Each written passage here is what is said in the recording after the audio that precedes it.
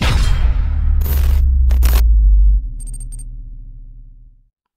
guys, welcome back to my channel, and in this tutorial I'm going to show you how to create a vector effect in Photoshop without using the pen tool.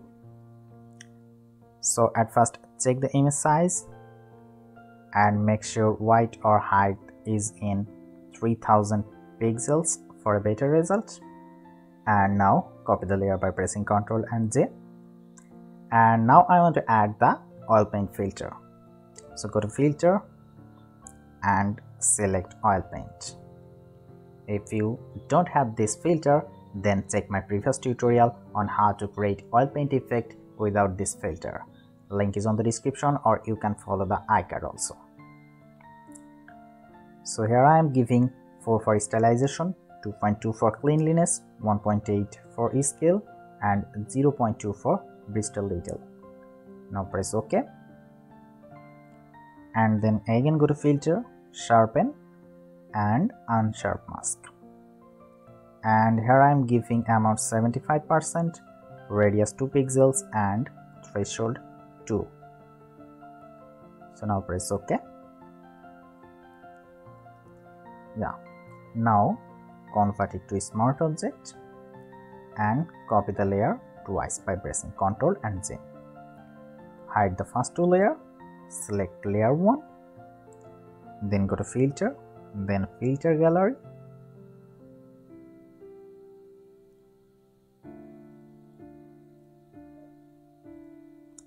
and on the artistic section select cutout, and here I am giving 8 for number of levels and 5 for S simplicity and 1 for S fidelity. That's good. Now press OK.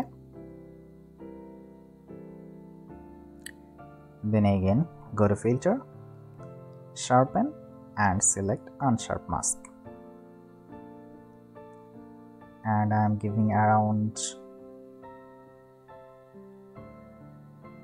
150 for amount and 2 for radius and threshold 0 pixels.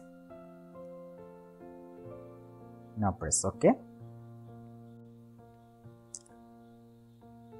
and then activate the layer 1 copy, then go to filter, then filter gallery,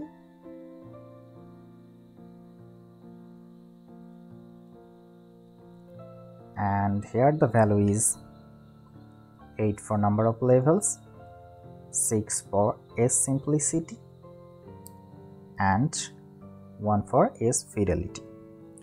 Now press OK and click on this icon, double click on this icon and change the opacity around 40%. Now press OK. Then again go to filter and filter gallery, and the value is 8, 6 and 2.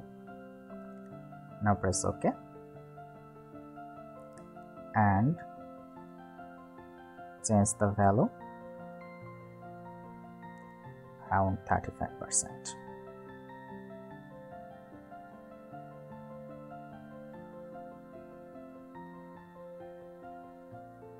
Oh, 30%, I think it's good. Then again go to filter,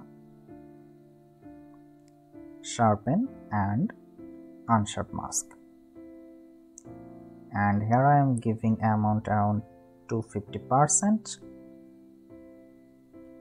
radius 2 and threshold 0 pixel. Look at this, it looks really great. Now press OK. By the way, you can change any setting if you want by double clicking on any option, because all these are smart filters. Now activate the third layer, layer 1 copy 2, and go to filter, then other, then high pass, and I am giving radius 2 pixels and then change the blend mode to overlay. it gives you more sharpness. You can sense the opacity. That's good. Look at this. This was the before and this is the after. It's really good. Now I want to do some color adjustment. Then go to levels and I want to add some contrast to it and also some brightness. I think this is good. Then go to vibrance adjustment layer and 25 for vibrance and 9 for saturation. That's good. Then I will add a color lookup and I'm selecting this. Now decrease the opacity a little bit. I think it's fine.